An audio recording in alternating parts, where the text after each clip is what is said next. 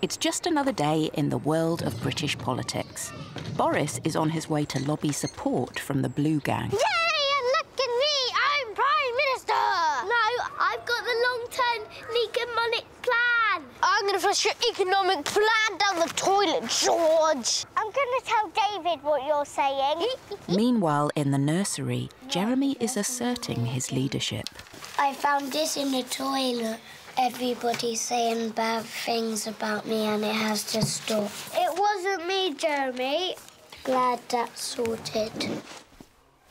And predictably, Jeremy and David are having another argument. Even your mummy doesn't agree with your policies. My mum would say, put on a suit, do up a tie and sing the national anthem. Tim's contemplating the future of his party. It was Nick's fault. He got really friendly with David, and then David lied to him and he stitched him up. Some of the Red Gang are in disagreement over their Trident missile policy. Joey, quick! Have you been playing with those rockets again? No. Good, because I don't like people playing with rockets. Next door, Teresa is getting to know a few non-EU citizens while checking on their paperwork. Miss Dolly. Right, it says here you're a nurse. I don't think you've got enough money, so get out of the country! Get out! Are you still here? Get out! In the nature area, the Red Gang are having an important meeting. Push off, you lot! I'm gonna frack this area! Frack! Frack! Frack! Frack! Frack! I can do it! I'm the Prime Minister! Jeremy doesn't like fracking. I'm like, why do you don't like it? Because I literally love it. It's almost home time as Zach and Sadiq discuss some of the finer points of their housing policy. My housing's better than yours! I can build more houses than you!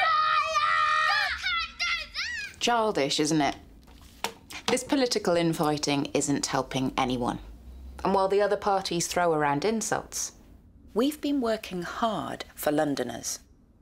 A party that will stand alongside you in this housing crisis by pledging to build more homes and campaigning for controls on the rent you pay.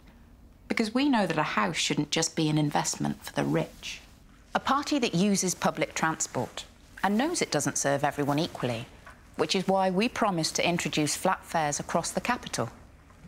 The only party that will tell Londoners the truth about the city's air pollution crisis and work hard to solve it by switching all buses and taxis to zero emissions.